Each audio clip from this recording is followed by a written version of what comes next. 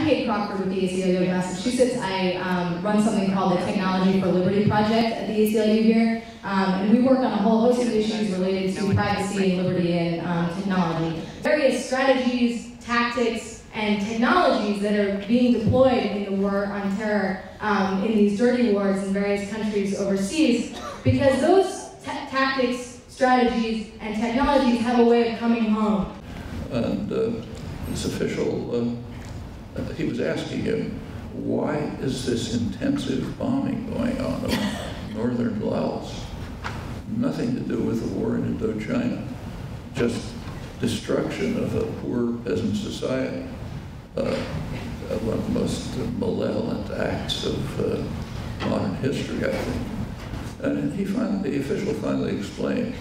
He said, look, there's a temporary bombing of cessation of the bombing of North Vietnam. And we have all these planes, and we don't have anything to do with them. So we'll bomb Laos. Okay, I think that's the lesson of history that we should bear in mind in reading Jeremy's exposures of first Blackwater and the Mercenary Army and now JSOC, the so-called secret army. Secret the same way the secret wars were secret.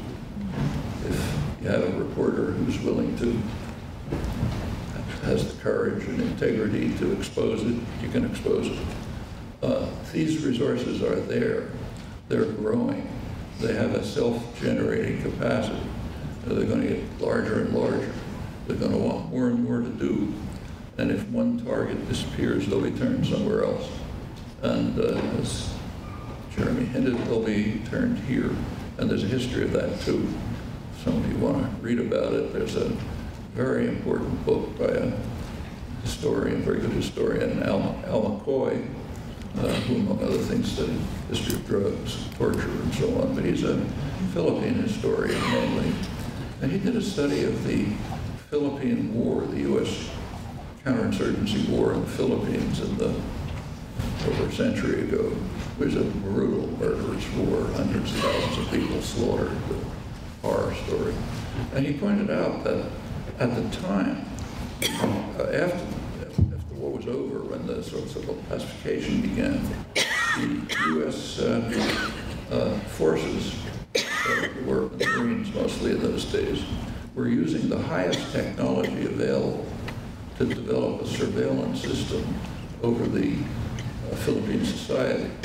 So they could do what by our standards now, at a primitive level, the kinds of things that Jeremy described. And they did.